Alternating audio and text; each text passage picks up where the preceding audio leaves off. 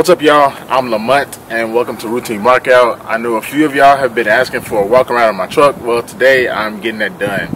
It's very windy outside, so I hope the audio sounds good, but anyway, let's get to it.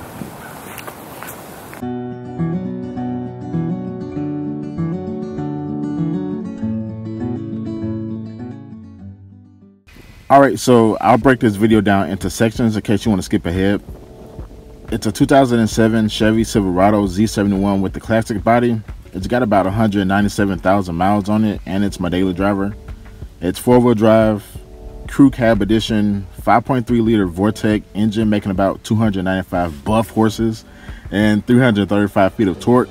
4-speed auto trans with overdrive and tow mode, 17 miles to the gallon on the highway with a 26-gallon tank. Z71 package includes skid plates and gas shocks, and for creature comforts I have Bose speakers, heated seats, power mirrors, and yeah, that's it.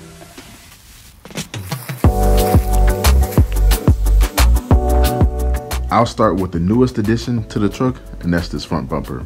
It's made by Hammerhead Armor out of Bay Springs, Mississippi.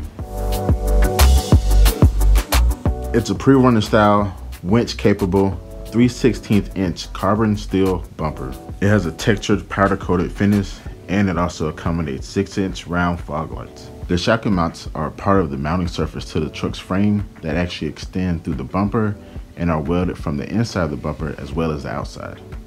The only drawback I would say about the bumper is that it weighs 156 pounds. The bumper had mounts for lights, so I chose to go with these LED powered 96 watt 9-inch spotlights. The brand is called X-Bright, and I got it from Amazon. Tucked behind the bumper is this Smitty built Gen 2 X2O winch with synthetic rope and wireless controller. The winch is rated at 12,000 pounds and is also waterproof. Right next to the winch are these 3/4 inch D-ring shackles by Gear America. The last thing on the bumper are these Hella 500 series amber fog lights. Mounted on the hood, I have these APOC Industry ditch light brackets. And mounted on them, I have Rigid Industries D-Series 3-inch flood beams with amber covers. Okay, so moving to the back, I get a lot of questions about this tire carrier. It's custom made. I actually bought it from a guy who made it for his Jeep, but I'll show you how it works. It's able to carry a full-size spare, but it does get in the way when the tailgate's down. This device here keeps the whole carrier from moving a lot while it's in the receiver. Keeping everything enclosed, I have this ATC camper shell. It doesn't exactly fit my truck, but it works. My most favorite addition to the truck has got to go to the sleeping/storage system that we built. If you would like to see that build, then look at my previous videos.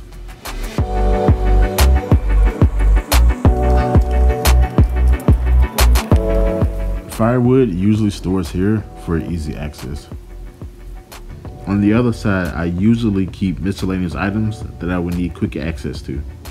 We sleep in these sleeping bags that rest on top of this 3-inch thick memory foam mattress topper. It's really comfortable.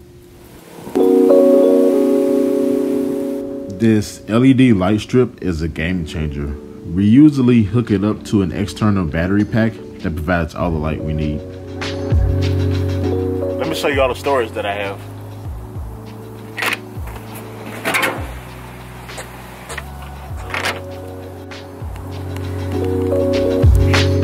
In the first section, I keep more things I need quick access to, like a portable shower, there's a camping chair, as well as a pop-up privacy tent.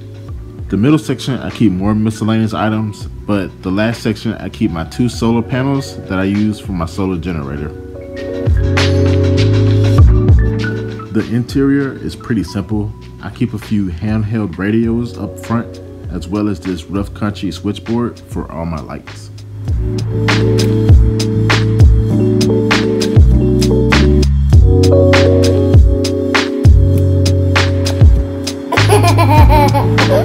For communications, I have this Uniden Pro 520 XL CB radio attached to a Fire Stick 4-foot 900 watt antenna. It's not the best looking setup, but it works for me.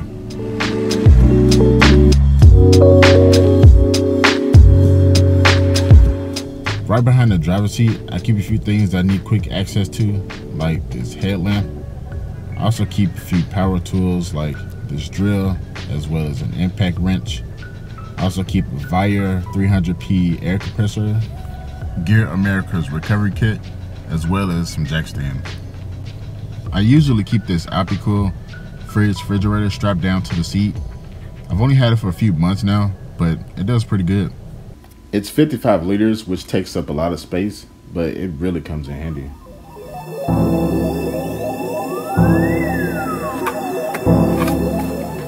Right behind the passenger seat in the storage bin houses all my camping gear, whether it be cooking or hammocks, whatever I need. I also keep a 6-gallon water jug right behind the seat as well. I'm considering taking out the rear seat just so I can organize things a little bit better, as well as strip everything down to the floorboard. I keep a Ram X-Grip holder for an iPad mini on this mount right here. We use that for when we need access to maps when we're off-roading. In terms of lift, the only thing I'm running is a 3-inch leveling kit with blocks in the rear and the torsion keys cranked up in the front. From the factory, one weak point to the front suspension are the tie rods. These are the tie rods I chose to go with. Kryptonite series. I kept running into problems with premature wear from my ball joints, so I replaced my old upper control arms with some from Freedom Off-Road. They have a slight camber to them, which I guess helps the geometry, but they do good. For my front and rear shocks, I chose to go with Bilstein 5100 series. The wheels are American Outlaw regulators with a 17-inch diameter and a 0 offset.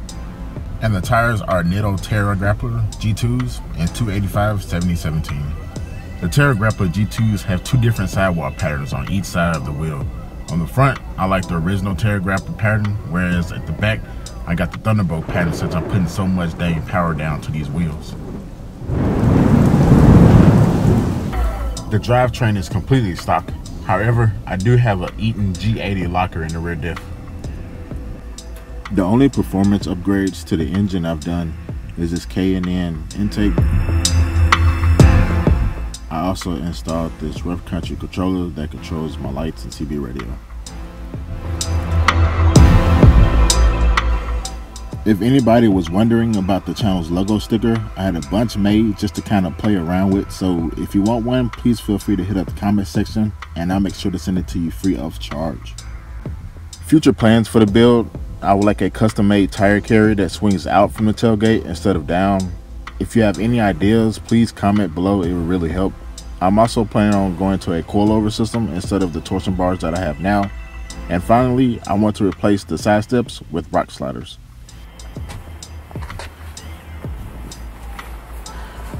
Yeah, that just about does it. If you got any questions, comments, or concerns, please feel free to comment below. And thanks for watching.